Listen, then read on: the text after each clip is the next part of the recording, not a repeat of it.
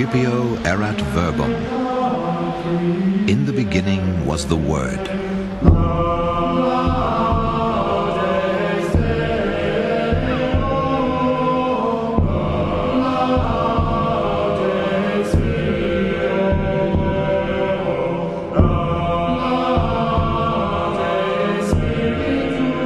There was a man of venerable life and blessed memory, the father and founder of monasteries, who was given the same name as the prophet Iona. For what is pronounced Iona in Hebrew and is called Columba in Latin means one and the same thing, a dove.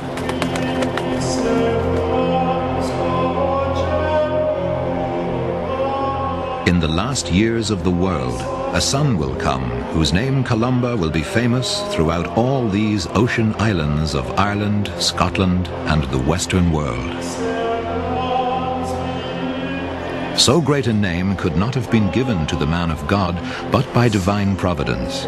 For it is shown in the Gospels that the Holy Spirit descended upon the only begotten Son of the everlasting Father in the form of that little bird.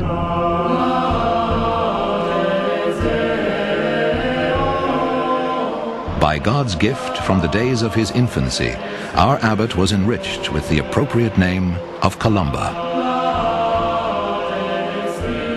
Saint Columba was born in Donegal around 520 into a culture of the written word. Romantic writers have for too long portrayed in ancient Ireland of storytelling bards, at a time when the traditional scholars themselves wrote and read books. To the early Irish Church, the written word was the word of God.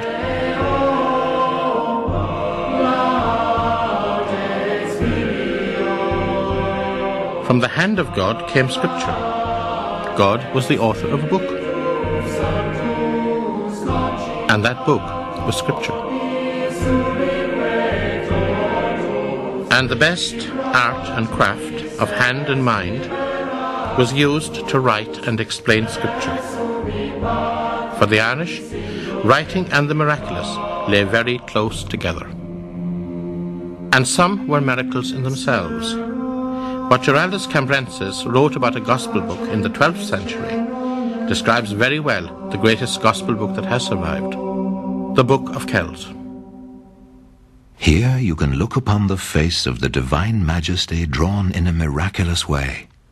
If you take the trouble to look very closely and penetrate with your eyes to the secrets of the artistry, you will notice such intricacies, so delicate and subtle, so close together and well knitted, so involved and bound together, and so fresh still in their colorings, that you will not hesitate to declare that all these things must have been the result of the work not of men, but of angels.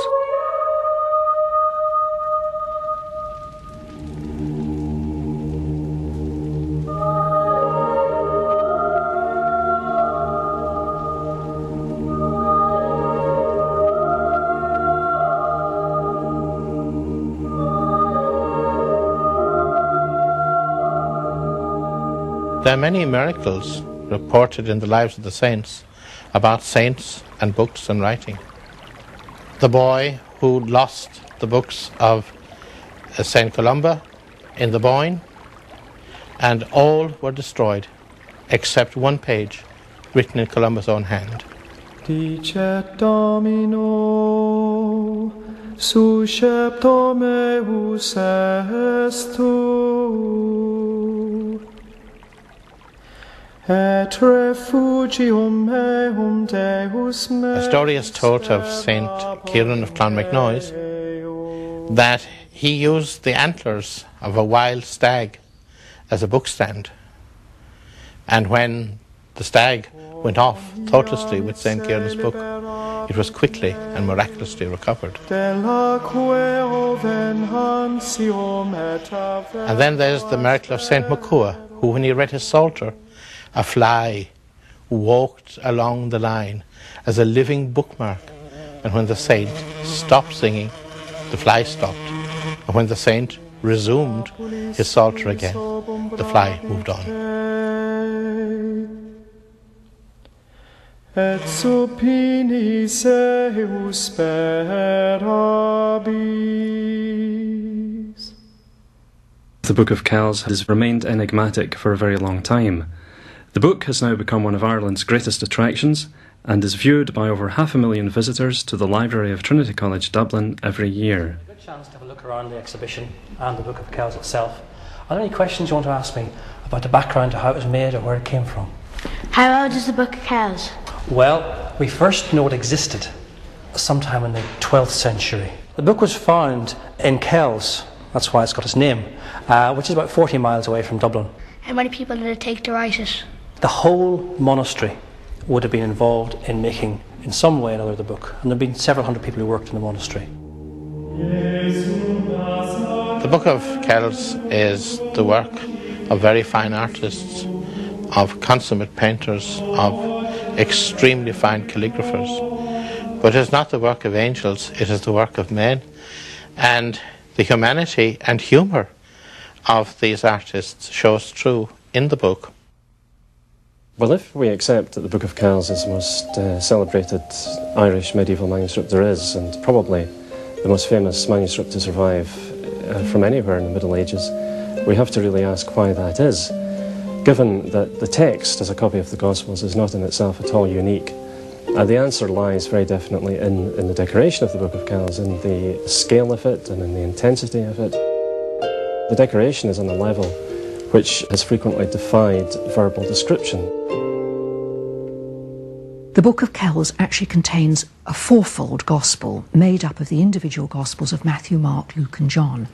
And in the early church, Christian commentators were concerned to defend this arrangement when speaking with heretics or with pagans, to show that the four gospels, although very different from each other in many ways, were reflecting the same truth. They were, they explained, like the four rivers of paradise flowing out from a single fountain to water the four corners of the earth. It seems to me that it could be the production of a sort of research team who've gone all over Europe, inquired into the latest trends, understood what a great book could be like, and have joined in with the ideas of many other people how to develop the ornaments in a great gospel book. Kells may have been produced at the perimeters of the known world, but what it's doing is central to European culture.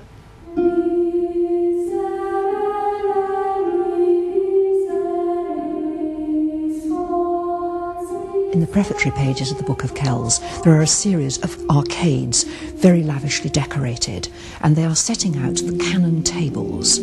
This is a series of concordances. There are lists here of numbers which should correspond with numbers in the margins of the Gospel text, so that a reader would be able to see what all four Gospels have in common, or what any three of them have in common, any two of them, and what is unique to each. And these are displayed in traditional manner under architectural arches in a long sequence.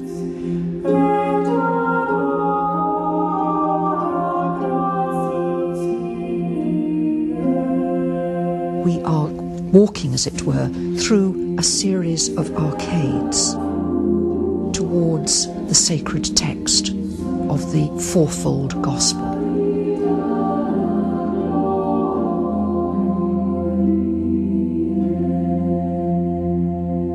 One of the great images used by the early Christian commentators was that of the four beasts, which they came to associate with the four evangelists. So they took together two visions, one from the Old and one from the New Testament. From the Old Testament, they pondered the extraordinary mystical vision of the prophet Ezekiel, who had a great revelation of the majesty and divinity of God. And I looked, and behold, a whirlwind came out of the north, a great cloud and a fire unfolding itself. And a brightness was about it, and out of the midst thereof, as the colour of amber, out of